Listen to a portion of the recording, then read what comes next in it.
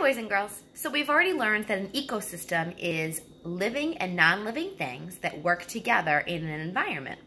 So we talked all about savannas and the savanna ecosystem, and now we're going to move on to forests. So I have here, let's see if you can see all of it, the forest ecosystem. Now usually we would do this together, we would write it together, but I've already written it here for you, so I'd like to read it together, okay? All forests have lots of trees. Forests have 4 seasons: spring, summer, fall, and winter. There are all kinds of animals in the forest ecosystem, like bees, spiders, birds, and bears. So I want you to look back with me, and I'd like to find all of the capital letters. Where would you find a capital letter? At the beginning of a sentence. Let me grab a marker so that I can circle. All right. All. The beginning of my sentence begins with a capital letter.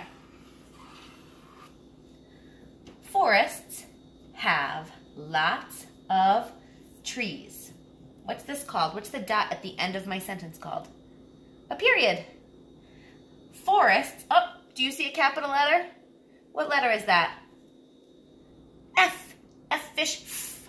All right. Capital F for forests. Forests have 4 seasons. Spring, that has a capital S because it's the name of a season. Summer, another capital S. That's my favorite season.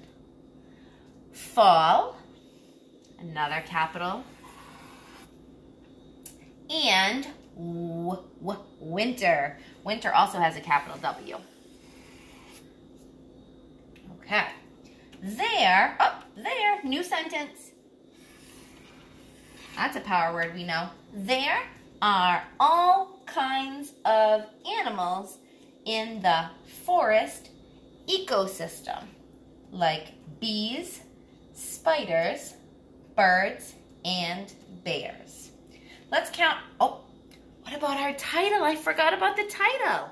How many capital letters can you find in the title? How many do you see in the word forest? I see 1, capital F.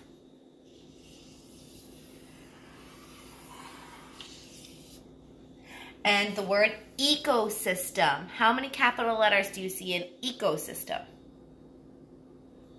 1, the first letter. You'll always notice that a title has capital letters in it, just like the title or the name of a book.